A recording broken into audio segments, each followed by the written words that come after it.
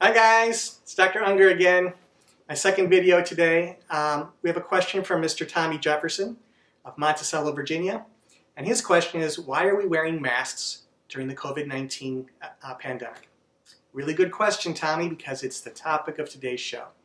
So before we talk about masks, and we do have some masks I'm going to talk about in a few minutes, I think it's really important that we understand why we're wearing the masks.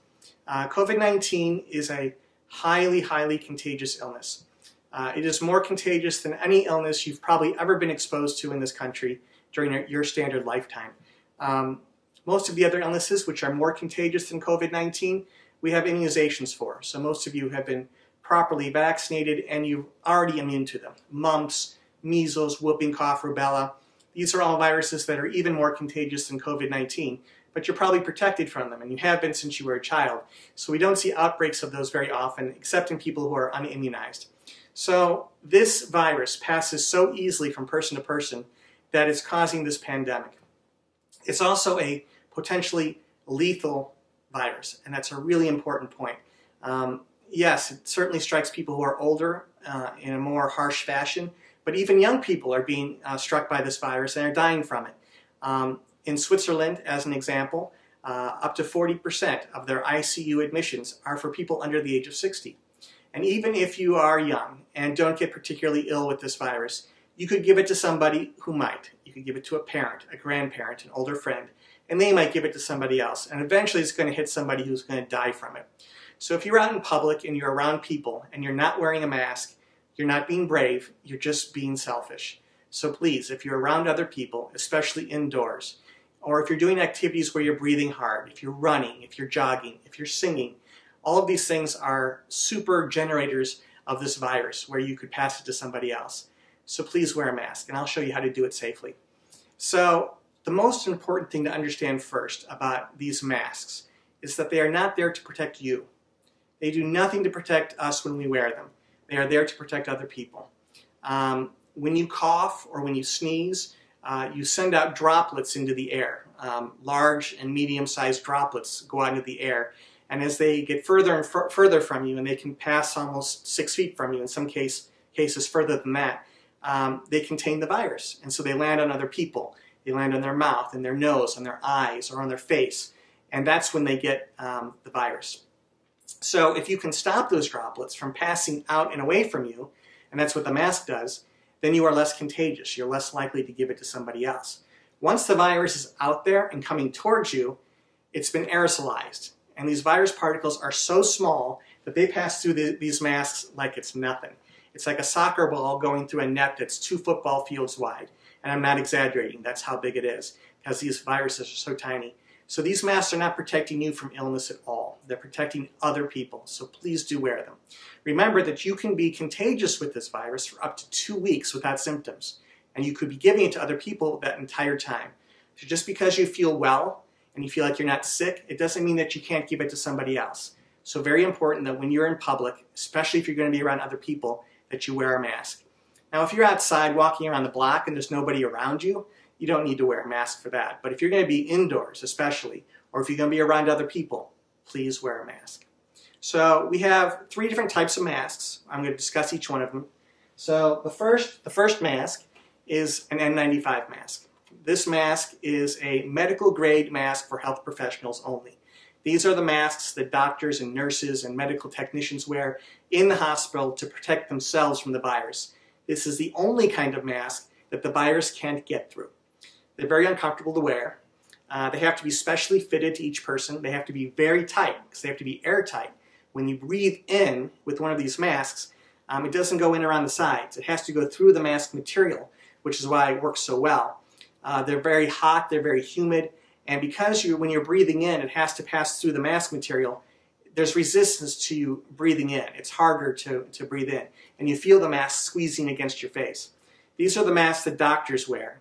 If you have one of these masks, you should donate it to a hospital or donate it to your doctor's office because this is more masks than you need, and they need them very badly. I only have a handful of them, and I'm a physician. So you don't need to wear these. I'm not going to demonstrate it. You should give these to a doctor. This is a standard surgical mask, and you may have these. These are also in very short supply at the moment. Again, I'm a physician. I ordered surgical masks for my office in early March, and I just got them 3 months later. So if you have a supply of these, I would also give these to a doctor, give them to a hospital, give them to an emergency room, because they're still in short supply.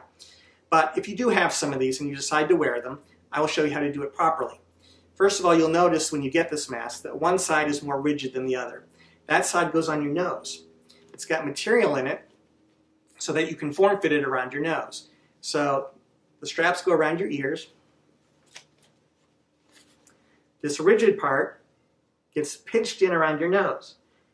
Not only does that make sure it stays above your nose, but it also makes it so that when you breathe, vapor doesn't go above into your eyes. So if you happen to be wearing glasses, it won't fog your glasses up.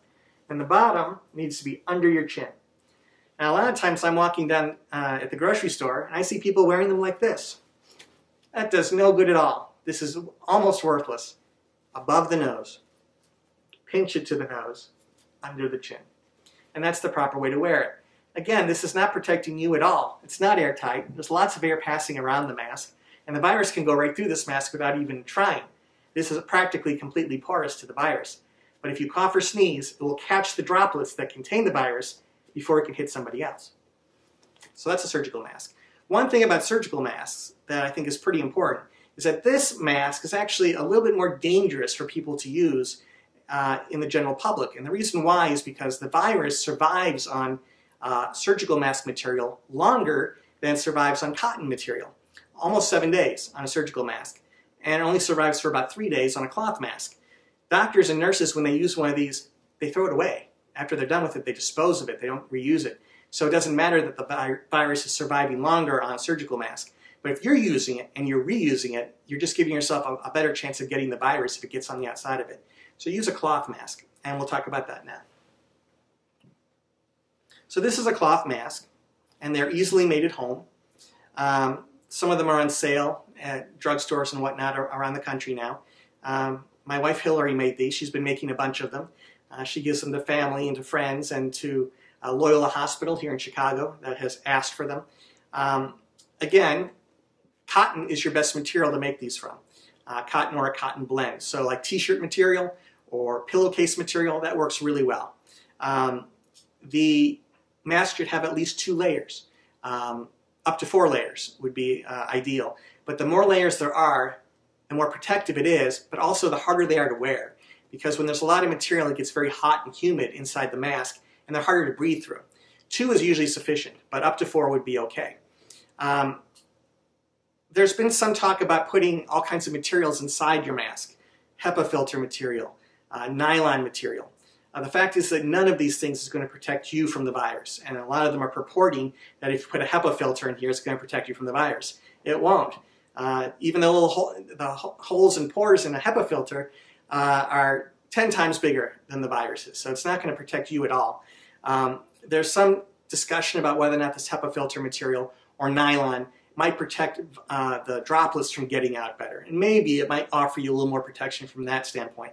But don't think that this virus is offering you any protection from the virus. That's the most important thing, because I think people get a little cavalier when they're wearing a mask thinking that they're safe, because you're not. This is protecting other people. When you're using a cloth mask, after you're done using it, you do need to sterilize it. There's a couple different ways you can safely sterilize a cloth mask. The easiest thing is just to wash it in hot water. That will take care of it, especially if you add bleach to the water, and that will kill it dead. The second thing you can do is you can iron it on the highest setting for about a minute using the steam setting, putting steam through the mask. Steam is very hot. It will kill the virus. That's another way you can sterilize it.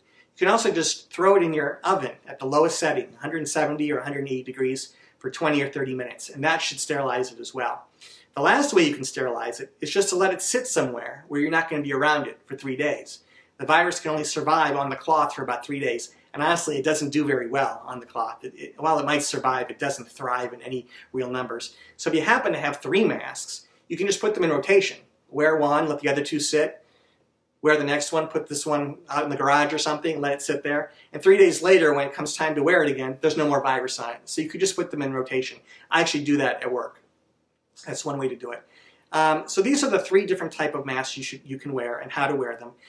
There's going to be a link to a website below my video, I link to a website that tells you how to make a mask.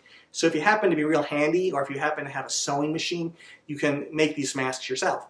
But it's okay if you buy them. So in conclusion, this is a very highly contagious virus, potentially lethal to anyone of any age group. Don't think that just because you're young that you're immune to this. It's true that the younger you are, the less likely you are to become critically ill with this virus, but you can still pass it to other people just as easily, and we don't want you killing other people. So social isolation and mask wearing for everybody when you're in public. Please subscribe to this video if you liked it. Hopefully you'll get more soon, and I hope to make another one in about a week or two that will describe the illness that the coronavirus causes, the signs, the symptoms, how long you're contagious, how long you have to isolate, all of the things, the sort of meaty stuff about COVID-19. Stay safe out there. Bye.